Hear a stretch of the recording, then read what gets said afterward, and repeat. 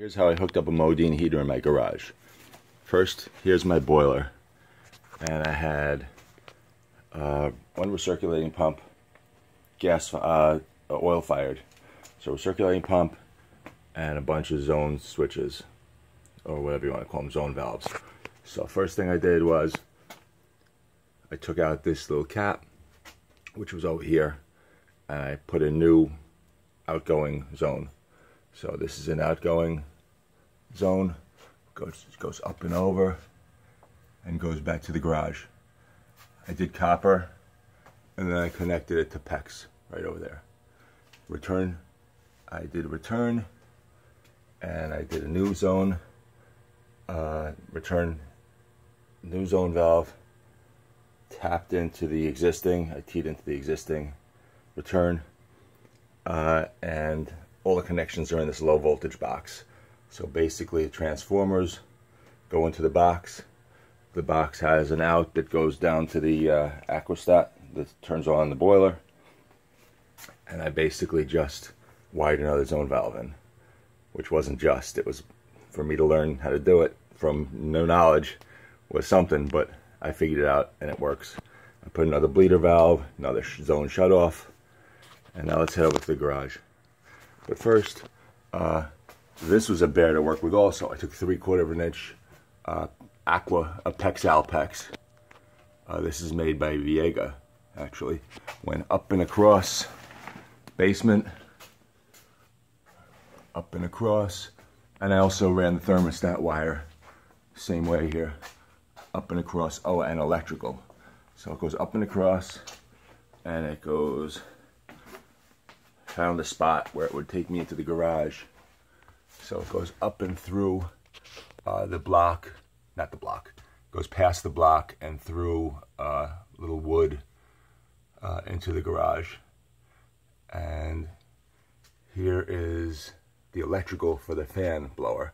I thought it'd be smart in the garage to put the metal, whatchamacallit, cladding for the wire.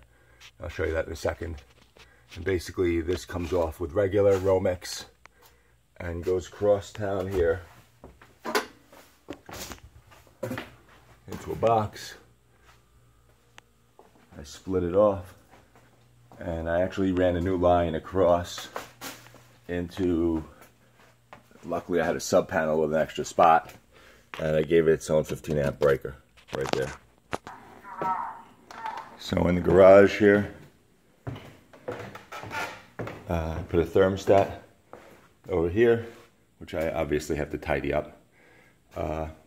Comes out, I found a place where the central vacuum came out.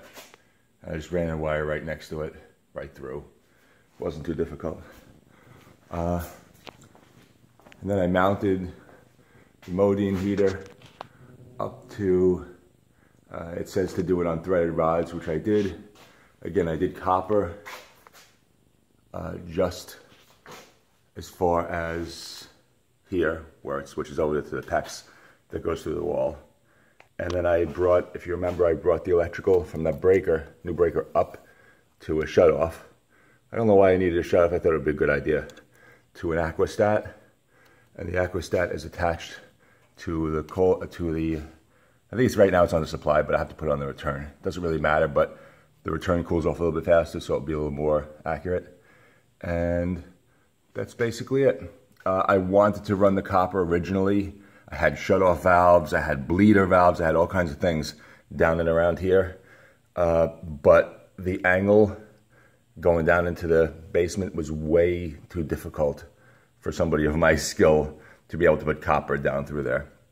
I tried, I wasted hours doing it, and ultimately I was like, you know what, I just couldn't get this PEX to line up with it, and I just cut it off, and I just said, you know what, and I've had to drain this once before because of my wonderful handiwork.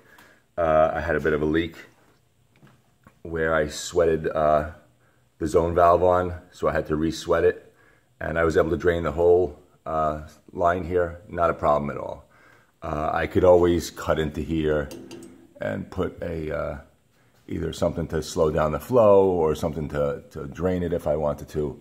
It's not a big deal. I could put two drains. I could put one there and one there. That's not a problem. Let's see. Yeah, that's basically it. If you want to shut down the fan and not have it go at all, just turn it off. Leave it on. It's set so when the aquastat senses the 180-degree water coming, turns on the fan. And right now it's been in 1 day, so who knows if it's going to be. We have a pretty decent sized garage.